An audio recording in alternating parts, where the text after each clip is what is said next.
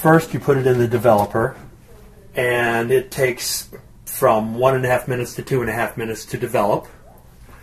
Once that is done, while you're timing it, you take it out of the developer, drain the print always. Then you put the print in the stop bath. Stop bath usually about 30 seconds at the most, and that stops the developing process. Then you drain the print. Then you put the print into the fixer. And usually, depending on what type of fixture you have, it's 1 minute for me to 2 minutes. Sometimes you leave the fixer in depending on how strong it is.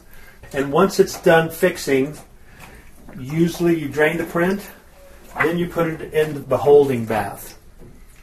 Once you've finished your printing,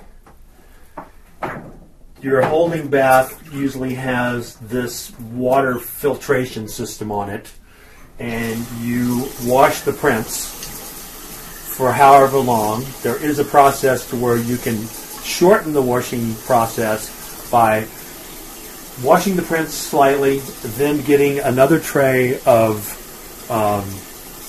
hypo clearing agent, and you put it in there for 2 minutes, and it takes the chemicals out of the print. Then you put the prints back into the washing tray, and you wash for another 2 to 3 minutes. So you want to squeegee the print off. Usually I do both sides very lightly, and then you go to the drying rack, and you'll put the print here and come back the next morning, and hopefully you've done a good job.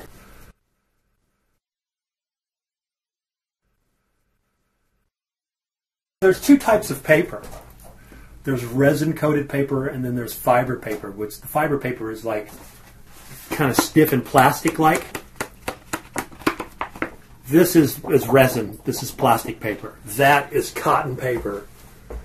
So much more lustrous this is than this. This has piles of silver in it. And this is what real art photographers print on. Plastic paper, when this is wet, it's like tissue paper. And when you lift it up, you get a crease in it, it's ruined.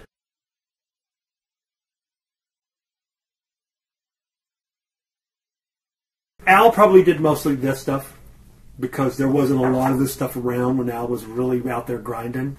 And the more silver in the print, the better it is. It's incredibly fragile the way Al did it. So, that's when the fine art stuff came in with Al.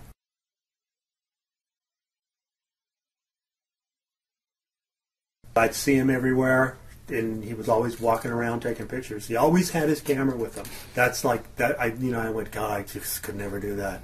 I mean, like today, I've been looking through the back of her camera for like 8 hours. I'm going, I don't even want to see a camera.